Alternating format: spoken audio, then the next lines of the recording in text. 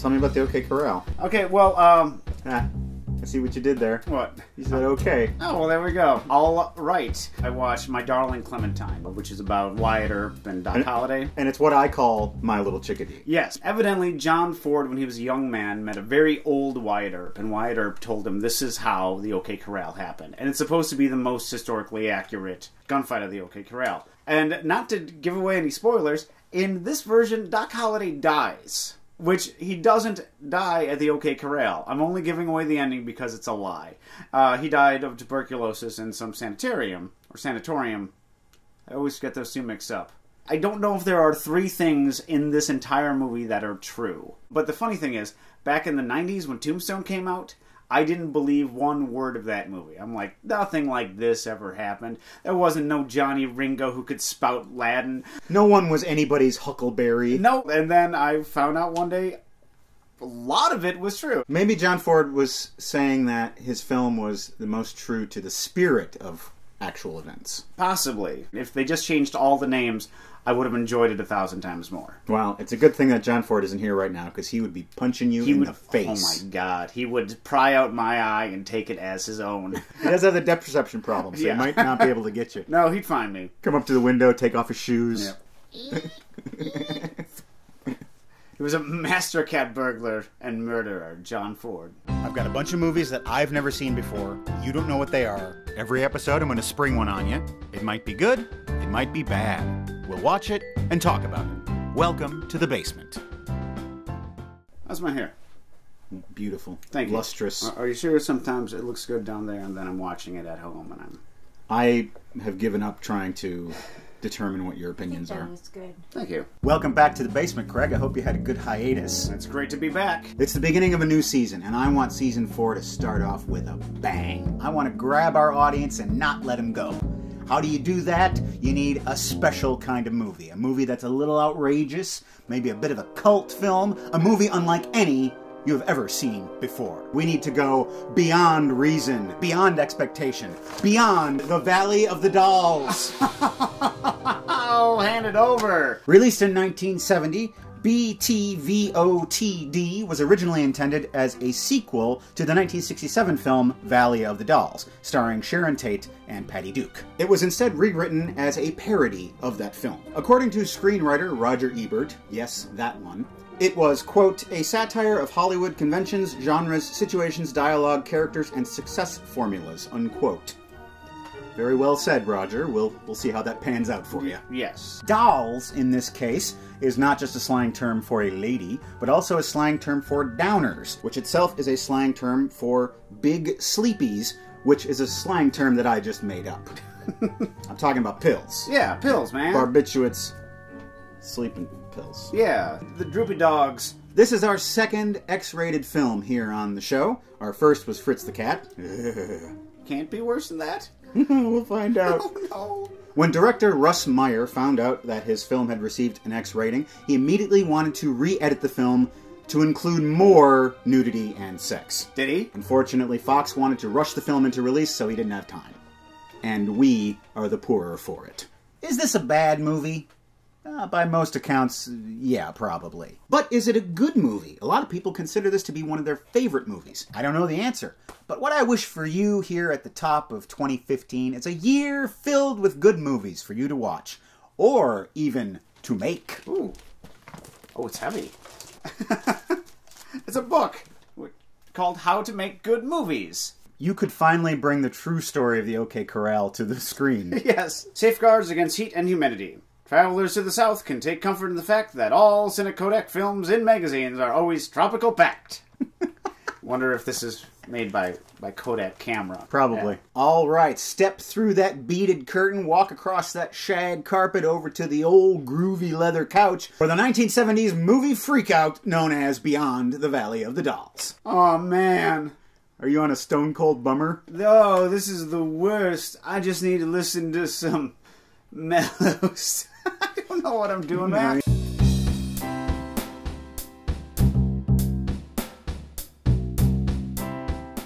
Beyond the Valley of the Dolls. It kind of sounds like a Sid and Marty Krofft production.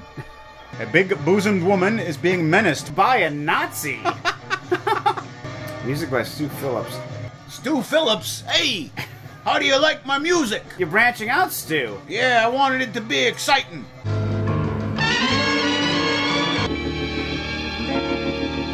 Cut to somewhere in western Texas. Rock and roll will disguise any horror. The Kelly Affair, an all-female rock band. That's kind of appropriate. An all-female rock band plays a senior prom.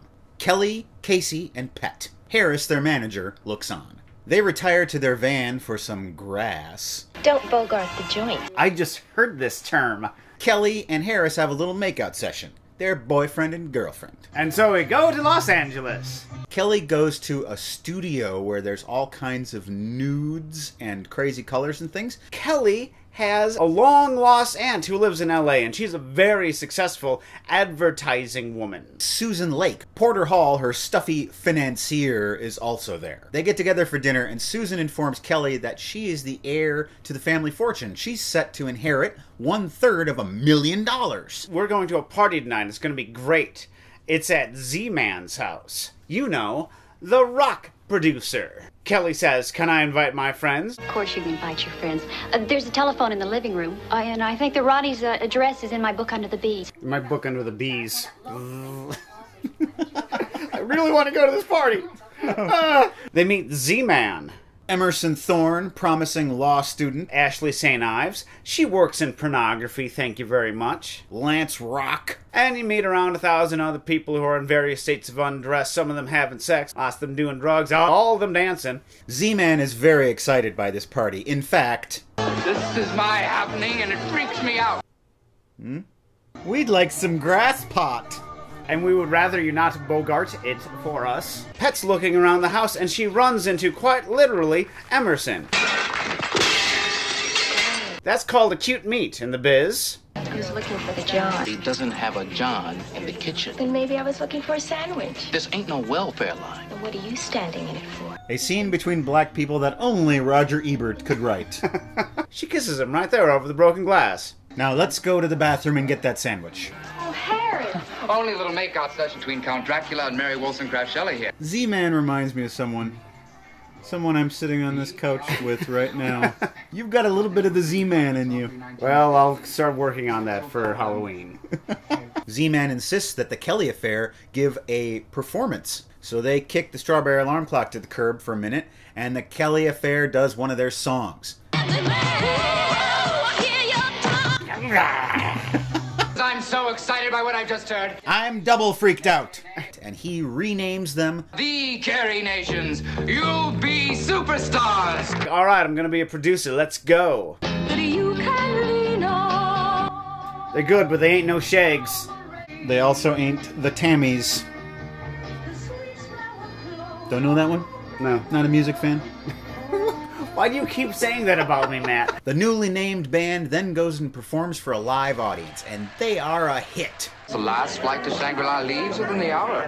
Hasten, hasten. Get the basin. Oops, plop, get the mop. Oh, hi, babe. Coming to the party tonight? What party? Harris is too much of a sad sack, man. Yeah, he is. He needs to get with it. Turn that frown upside down. Yeah, you're in La La Land, man. There once was a time, maybe you can remember, when I was your manager, not the next thing to a goddamn groupie. That's a terrible limerick.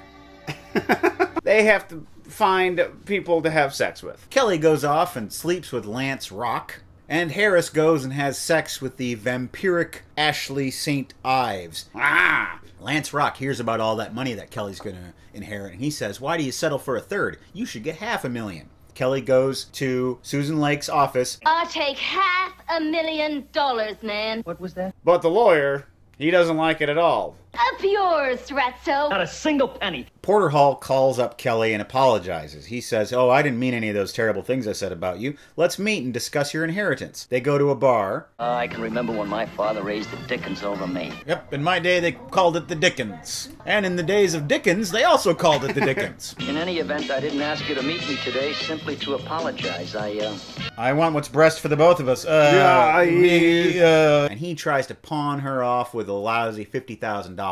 Take the $50,000, leave us alone. So she invites Porter back to her place to try and seduce him for some reason. He gets into bed with his frumpy underwear. It's gross. Porter is unable to close the deal, as it were. He is getting on in years. There's a heavyweight champion boxer at the party, Randy. He don't need no shirt. They don't make shirts for a man with that many muscles. What are you doing here all alone, baby? Don't worry about me. I got a real nice old man. You get a nice old man. What's your nice old man got to do with me? I got a nice old man. I'm not trying to hear that, see? If you don't live for now, why, you might as well just roll over and take the full count. I only speak in boxing metaphors. Let's go back to my corner. And I will spit in your bucket. Harris and Ashley are on the beach. They're making furious makeouts.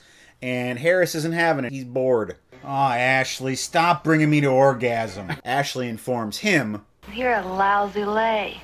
You'll never get into one of my films, sweetheart. Harris returns to the party. He sees Lance rock. He knows what he's been doing with Kelly. He picks a fight with him. Punches are thrown, and Harris is defeated. You'd make a great switch hitter, sweetheart. So why don't the two of us... Fortunately, Z-Man can only be truly hurt by a wooden stake to the heart. Or by some scathing invective. Harris, despondent, goes over to Casey's house. There are juice freaks and there are pill freaks. And everybody's a freak. What you need is grass or a downer or something. Ah, the dolls that the title of the movie has promised. Finally. They end up having sex. Did you enjoy yourself? What the hell are you talking about? God damn it, you're like all the rest. Kicks Harris out. Pet and Randy get it on. Alston Emerson. And Emerson walks in on it. Oh man, he's so sad. Emerson and Randy get into it outside. There was a distinct snapping noise. TJ Hooker! Randy runs over Emerson with his car and leaves. He and Pet's romance is rekindled. Carrie Nation are having their TV debut. A depressed Harris looks on from the rafters and does this. Okay. There we go. Talk about a downer. The doctor says he'll live, but he'll be a paraplegic for the rest of his life. Maybe. Casey's pregnant with Harris's kid. She consults Roxanne, who's some woman, possibly works in fashion, I don't know. Roxanne says, you should get an abortion. I know a doctor that can help you. I don't want an abortion. No, he's a pediatrician. He's gonna help you. I don't know about it. This is the only time Harris can ever have a kid because, you know, he has no spinal column anymore. So they go off to get Casey an abortion. You'll be just as good as new. Me no like that smash cut. Pet and Emerson are enjoying some pancakes one morning. Hey, remember when I got hit by that car? Me neither. When Randy the boxer returns, Pet pulls a knife and Randy leaves. Casey discovers a new way to make love with her friend Roxanne. They begin an affair, made entirely out of love. This comes up again later. This movie has everything.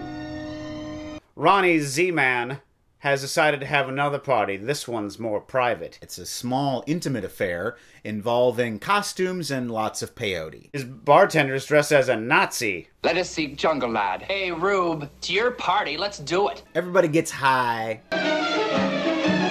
Casey and Roxanne go off and they make love. Boy, lesbian sex looks painful. That's why I never have it.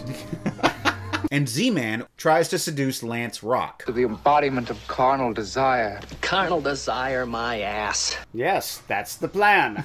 You want to know something else? I'm going to take a downer and crash. And then, nothing bad could happen to me. That's perfect. All the easier to tie you up with.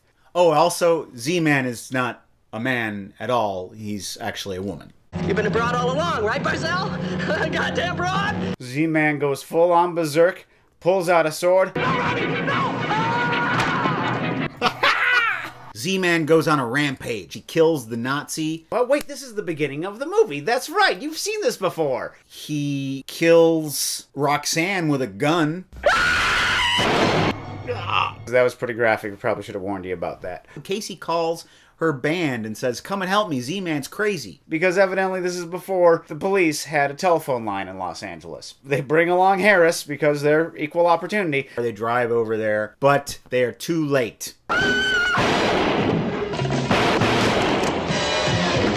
Pet takes a bullet to the shoulder, And they make him shoot himself, and Z-Man's dead. Kelly, His legs are working now. I can feel my legs. And then, lessons. For our actions affect the lives and destinies of the many. Z-Man, he forgot that life has many levels. Lance Rock, he never gave of himself. Casey and Roxanne, theirs was not an evil relationship. But evil did come because of it. Each decide what your life will be. You must always know that a hand extended to your fellow man is a gesture of love. Love that asks nothing. It is simply there. This is really inspiring, Craig. Yeah. I feel like a freeze frame ending. Me too.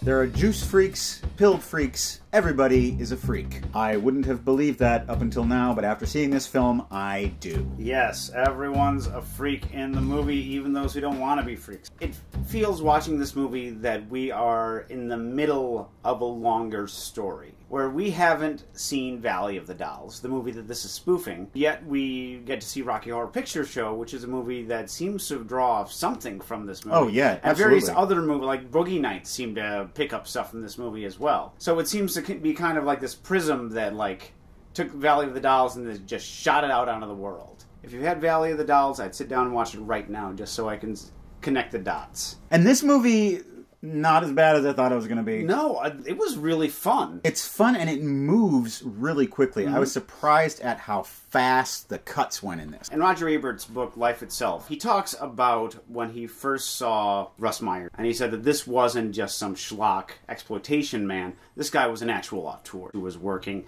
in exploitation, using shots in creative ways to, you know, make women look more powerful. There's that shot on the beach where Ashley is standing with a night sky behind her. It's like, Jesus, it's like the attack of the 50-foot woman there. It was amazing. If you could pick a single frame that, like, sums up Russ Meyer's entire career, it's that. When did the Manson murders happen? 1969. Okay. So I think that very much affected this movie. Right. Someone after Manson that Z-Man reminded me of. A guy who shot a woman in his house years later. Yeah.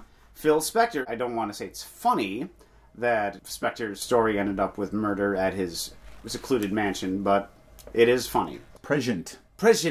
The women in this are unbelievable. Yeah. But the sex and the sexiness is not very sexy. I don't know, I'd call it sexy. There's no attempt to genuinely arouse the audience. It's just like the movie's just being naughty. It seems very juvenile. It is juvenile. I don't but mind. While I was watching it, I was remembering being a juvenile and how much I would have loved this movie as a juvenile. Yeah. I think that all movie critics should make a movie in one way or another. James Agee was a movie critic, and he wrote African Queen. That worked out great. Oh, yeah. Rex Reed, he starred in Myra Breckenridge. That worked out horribly. And I think it's good so that you can call them out on their hypocrisy as time goes on. I'm just going to say right now, Roger, you didn't like Blue Velvet? You didn't like Blue Velvet? Final thoughts on Beyond the Valley of the Dolls. If you like breasts, check it out. It should have won Breast Picture in 1970. It's like the Ben-Hur of breast movies. Yeah, it is. Don't take pills, just watch Beyond the Valley of the Dolls. It's kind of a similar experience. If you haven't seen it, check it out. And don't keep a gun where you can find it when you're on the freak-out drugs. Well, as you move beyond the Valley of the Dolls, keep on going till you get to our website, welcometothebasementshow.com. You can see all of our episodes. You can read brilliant essays that Craig has written. And there's a PayPal donation button. You can click it and donate some money to support our show. A lot of really now people donated to the show, and here are their names. Mara, who says, Happy Holidays and a good start to the new year. Yeah. Cindy, who says, here is $5 for Ernesto to go buy some catnip. Smooches! You hear that, boy? Get all hopped up on catnip. That's beyond right. the Valley of the Kitties. Jamil, Victoria, Michael, who says, keep up the top flight entertainment. Vishal, who says, been watching the show since number 1 and have enjoyed the ride ever since. Pella, Matthew, Peter, Gregor, all the best from Austria. Hey. Robbie, who says, greetings from Germany. I'm stationed over here right now in the Air Force, and during work, myself and other airmen discuss movies often, and I've gotten others hooked on the show, and it definitely raises our morale with your comedy and in-depth movie discussions. All right. Go Air Force. And Adam, who says, "Yous guys is all right. Yous guys is also all right." I can't forget to thank our monthly donors. These people have set up rolling monthly donations, and their names are Corey, Martha, Patricia, Stephanie, Jason, Stephanie, Edward, Lee, George, Patrick, Joe, Steve, Alexander, and Michael. You can set up a monthly rolling donation by going to our website and doing that. It can be as little as $1 or $2. It still makes a difference. But what if someone wanted to just send us a letter? Well, you can send it to this address. Letters, postcards, packages, things you got lying around the house, whatever. And now, this is my Seen It, and it's freaking me out. Whoa. T.A. Epley, Seen It, Brain Candy. I'll bet Matt has. And I would love to hear his thoughts on the movie and its shortcomings. How is it that Monty Python transitioned from the small to the big screen so triumphantly while the kids in the hall foundered? Seen It. Seen It. I don't even know how much box office it did here in the States. It's not even a cult movie. There's very few people love Brain Candy. I'm one of them. I thought it was great. I thought it was really inventive. I thought the framing device worked. You know, it really had a cohesive feel. I thought it was cohesive, but not funny. It was too nihilistic, and you could really sense the fact that Dave Foley wasn't really present for it. But I still think it worked. Andrew Vogt says, you should watch Charade with Audrey Hepburn and Cary Grant. So many twists the way they should be done. Seen It. Seen It. A great non-Hitchcock movie. Audrey Hepburn, her husband's killed at the beginning of the movie, and she keeps throwing herself at Cary Grant, which is something that Cary Grant demanded, because he's like, I'm 25 years older than this woman. I can't be hitting on her, or else it'll turn off the audience. So it's kind of progressive that way. And never once do they play charades. No. Michael McKelvin, Three Amigos. Overrated and never had me caring about the leads. Seen It. Seen It. And you know what, Michael? I agree with you. This movie never really did it for me. And back then, when I was a teenager, movies like this were my jam. Really silly, broad comedy. I just never found it funny in the same way that I never found Spaceballs funny. Spaceballs, yeah. I think that Three Amigos is better than Spaceballs, but I think that Three Amigos is a movie that's fun to quote. More fun to quote than to watch. Yeah. Oh, sing butch, or a plethora of pinatas. Would you say it's a plethora? It's like, that's always funny to me. You know, Michael is really right. I mean, you don't care about the leads. There's no stakes in the movie, and I know the movie's supposed to be like a farce. It's this very broad, joke-based movie. I guess you can only take that so far. Just because it's a joke-based movie doesn't mean you can't care about the actors, because you care about the guys in Stripes. You care about the guys in Ghostbusters. Victor Frankenstein. Yeah. Yeah. And you care about the Marx Brothers. Maybe that was a problem. They shouldn't have done it in a desert. It looked like a miserable shoot. Well, then they couldn't do the joke with the canteen. And see, that bit is funny with the canteen. Yeah. But, lip balm? I can reminisce and laugh about it, but if I watch that movie right now, I'd be miserable. Speaking of Spaceballs, Adam Lemma writes, Seen It? It Happened One Night? Yes, Seen It. Seen It. It Happened One Night is the plot of Spaceballs. Rich woman runs away from her wedding, gets picked up by some ne'er-do-well. She makes her a better person. He brings her home. Everything down to picking up the reward and just asking for fuel. That's the exact same plot as It Happened One Night. Except for one thing. It Happened One Night is amazing, and it's one of the funniest movies ever. It holds up 70 years later. We'll talk about a comedy where you care about the leads. Definitely. And it is the prototype for every romantic comedy since then. She meets the guy. She doesn't like him. Oh, how could I ever like this guy? No, I like him now. And it's like, you're a stuck-up, arrogant woman. I'm never gonna like you. Alex Michael Jones writes, I'm sure you have both seen it, but I would love to hear your take on Ron Howard's A Beautiful Mind. It is one of my favorite movies of all time. Seen it. Seen it. It's good.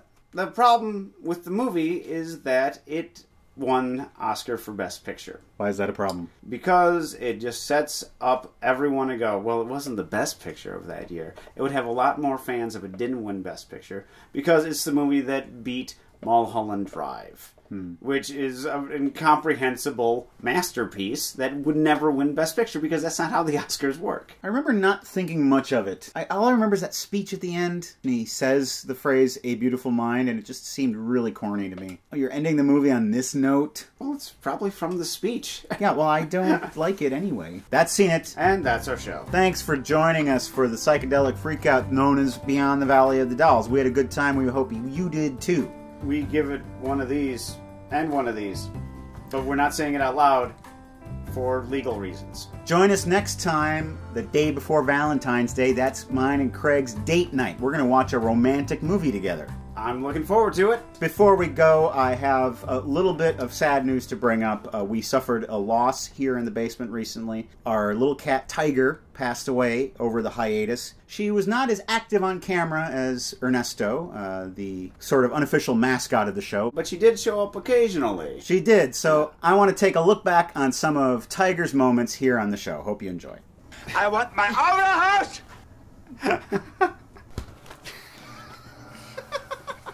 That's right. I get more cats than a toilet seat.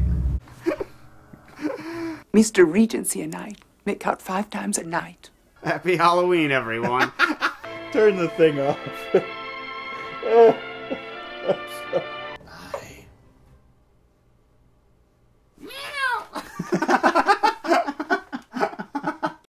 Thanks for watching, everybody. Good night. Good night.